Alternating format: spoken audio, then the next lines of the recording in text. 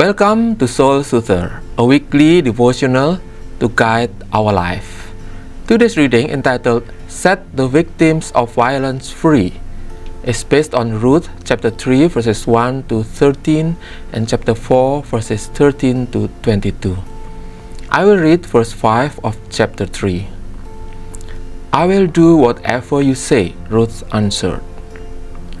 The conversation between Ruth and Naomi, her mother-in-law, symbolizes their powerlessness over the psychological violence they are experiencing.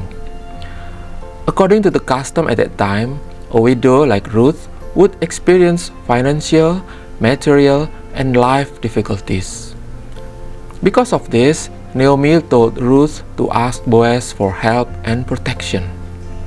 Luckily, Boaz knew that Ruth didn't just need protection. She is also a good woman. So Boaz's response was to take care of Ruth. In front of the elders, Boaz tries hard to marry Ruth by purchasing his late husband's estate.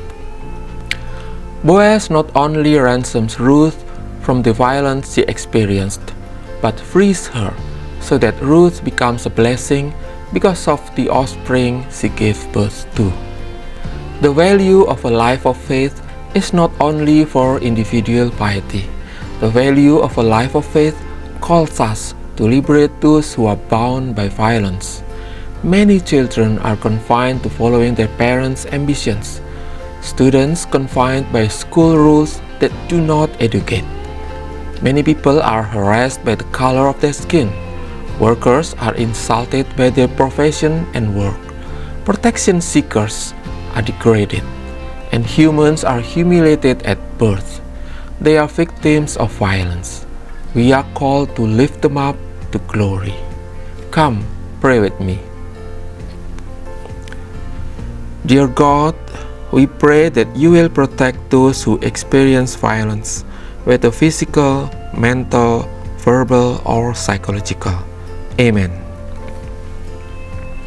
If you feel blessed through this devotional, please share it with your friends, and don't forget to subscribe to this channel to receive blessings every day.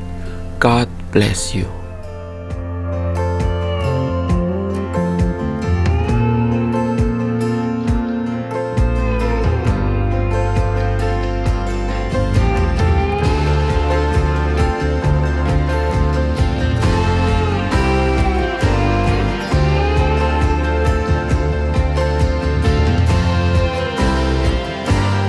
Sahabat, mari dukung pelayanan dan pekabaran Injil melalui YKB dengan membagikan link acara ini kepada sebanyak mungkin orang.